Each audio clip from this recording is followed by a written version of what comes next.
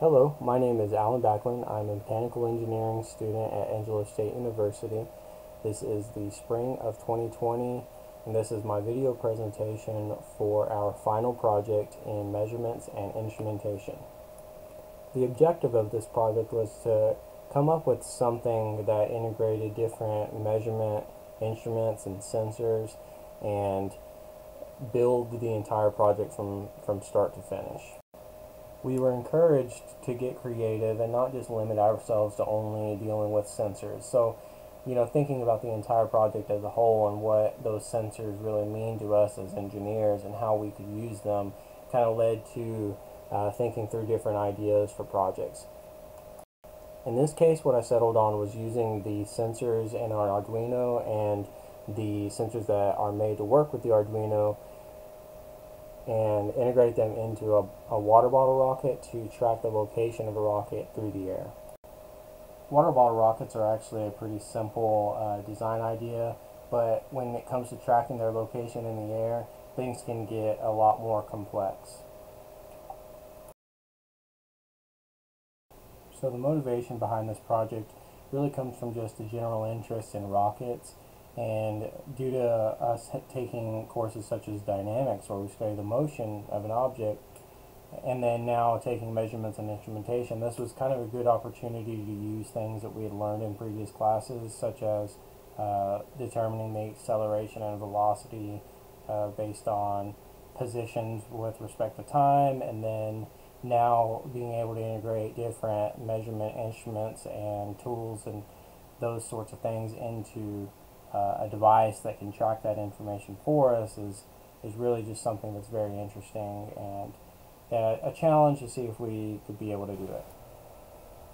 Some of the parts that are going to be required are an Arduino Nano, a Bluetooth module for sending the data to a phone, a acceleration and gyroscope or gyrosensor, a SD card reader that will store the data while in flight, and a pressure sensor to measure the relative pressure. So one of the first steps was to model an enclosure that was going to hold all of the electronics securely, and the program that was used to do this was SketchUp, made by Google. Now, in order to model this enclosure properly, I actually imported some pre-made models of the different sensors that we're going to be using, while also verifying the measurements using a micrometer. And what I did was I modeled little slots into the enclosure so that way all of the sensors can slide into those slots. That way sensors can be removed later, and while the rocket is in flight, they're going to be held pretty securely inside the enclosure. Next was putting on a nose cone and making sure that everything fit inside of it, and then sending it to the 3D printer. This model for the enclosure took about 2.5 hours to print, and that was just due to the resolution that I chose, while the nose cone only took about 1.5 hours to print because it's only an outer surface. Now that everything had been modeled so that we knew it was going to fit inside of the rocket, we could begin prototyping the board, the sensors, and getting them to all communicate properly with each other. So using Arduino's program called Arduino IDE, what we're going to do is begin looking for these libraries that we're going to need in order to communicate with each sensor. The libraries are really crucial to getting this project done, because without them we wouldn't have the knowledge to program and find out ways to communicate with the specific chips on every single sensor. So the libraries that we're going to be using are the library for the SD card reader, the gyrosensor / accelerometer, the Bluetooth module, and the pressure sensor. So as you can see here, this is the program that gets the pressure sensor to work. It's also including temperature, and then using pressure within the code you can set the relative pressure compared to sea level pressure for this particular time of day, and calculate the elevation based on that. Next up is getting the code working for the gyro sensor and accelerometer. Same concept as before. We go to the library to find the definitions for the sensor, and then using the library we're able to generate the X, Y, and Z acceleration. This is raw acceleration data, and as you can see, it's sort of difficult to read and understand right now, and that's okay because we can use this data later and in post-processing convert it into values that we can understand a lot better. Now, what you were seeing on the screen just now is what's called a serial connection, and this is done through USB to the computer, so you can verify that the code is functioning properly. Out in the field though, the Bluetooth module is what we want to use to be able to do that. So the Bluetooth module exists in order for us to just verify that the code is running before we actually set it up to go launch. Now during the launch, the Bluetooth is not going to be very practical to gather up data, and mainly because the distance that Bluetooth can travel in the air isn't very far. So the SD card is actually going to be storing the data while the rocket is in the air, and then the Bluetooth module is there for verifying prior to launch, but also it serves a pretty good secondary purpose, and that would be to locate the device later after it's landed. So in a lot of cases with the rockets, it's hard to see where the rocket itself landed, and you start to search for it. So Bluetooth can sync up to your phone and connect to a device only if it's within a certain range, and getting out close to the device is going to show a new Bluetooth connection available on your phone. So basically that's the whole idea, is that you can have this secondary purpose for a location beacon based on Bluetooth. There's actually some more sophisticated software that you can load onto your phone to hone in a little bit better and more precisely as to where that location is based on the signal strength, but really it's not necessary. If you're just trying to get into the general vicinity of the rocket, then this would do just fine.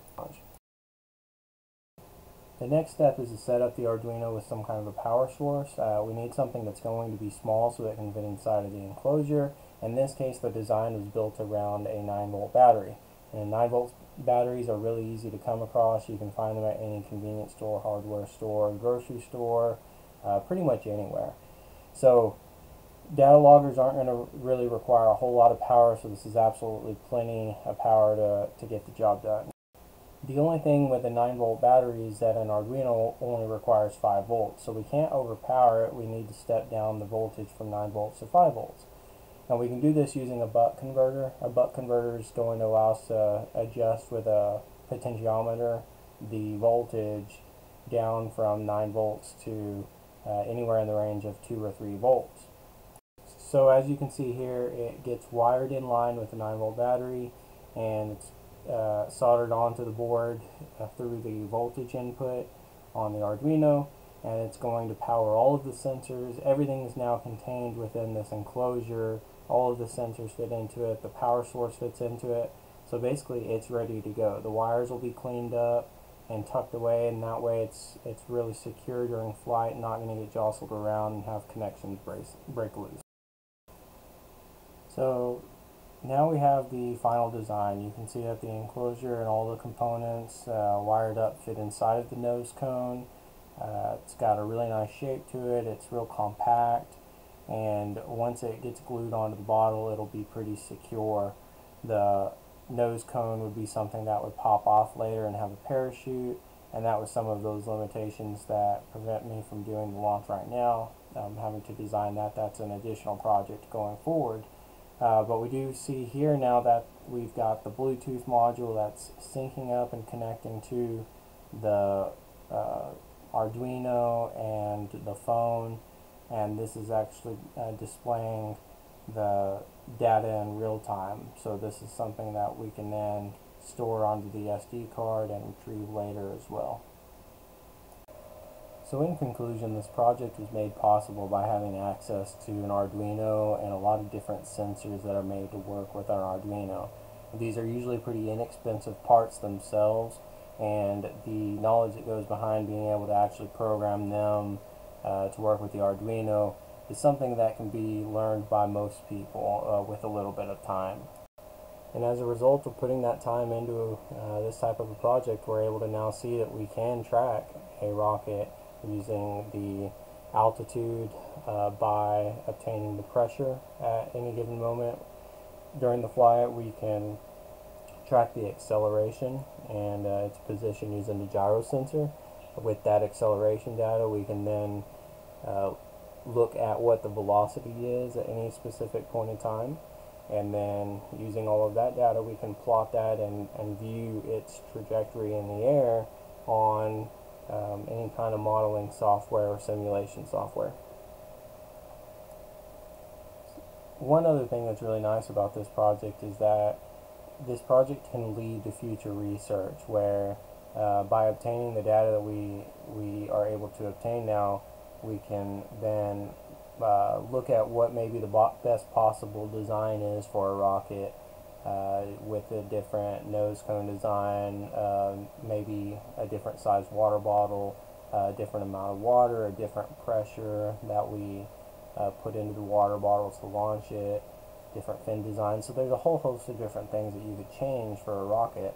And in our Measurements and Instrumentation course, where we learned about the Taguchi design method, we could design an experiment to test a lot of different parameters and levels and come up with the most optimal design. So this is really interesting research going forward that we could pursue using what we've done today. And this concludes my presentation.